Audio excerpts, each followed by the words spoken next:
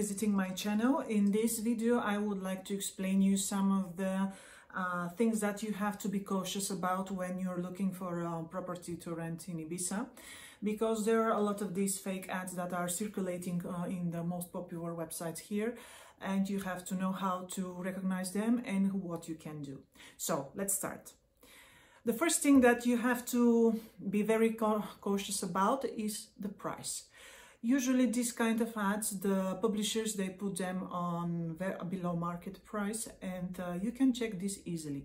Just put a filter and select the same characteristics.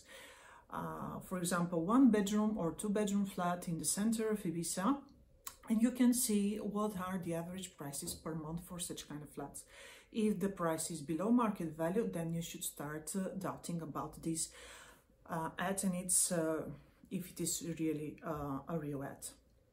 The second thing is that usually this kind of people that publish the ads, they don't contact you by phone, they don't call you, they just write you a WhatsApp message, and if you try to contact them by phone, they don't pick up the phone. And so that is a second thing that you have to take in mind. The third thing is that once they have you intrigued with the property, usually they put very nice photos. They ask you to go to another platform to make a payment, usually Western Union or MoneyGram.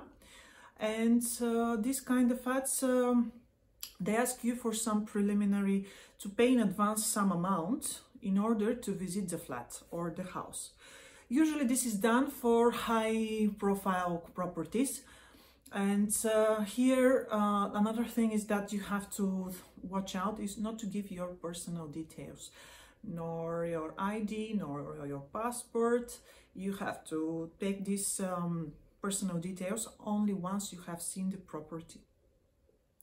Another thing is that the person who publishes this property says that he's not in the city, and asks for some amount of money so that he can send you the keys. This is a very common story that they use, scenario. So don't fall in this trap and be cautious.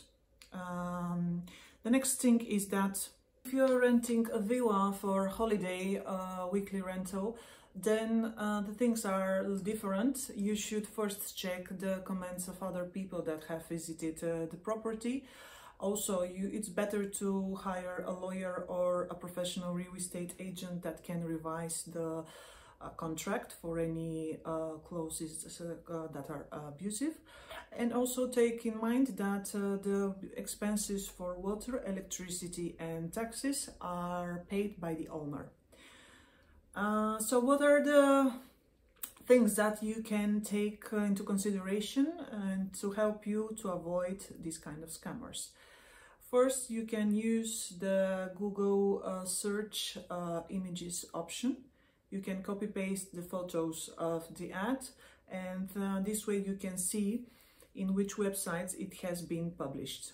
If you're not in Ibiza, you can ask a friend who can go and visit the property, and this way verify that the photos correspond to reality.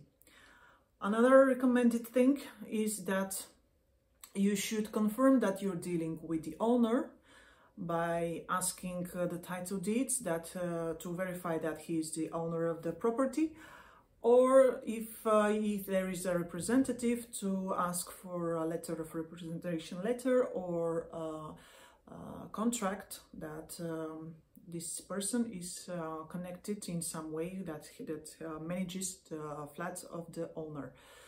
So these are the things that you have to take in mind. Also, don't forget that personal details like passport, payment slips, if they ask you for these things before visiting the flat or the property, then you should avoid sending any kind of personal information. This is usually done once you have visited the property, and it's not common that they ask for these documents before visiting the flat. So anyway, I hope this information has been useful for you. If you would like to receive more information like that, please subscribe to my channel, push on the bell button, and this way you will be notified about future videos. And thanks.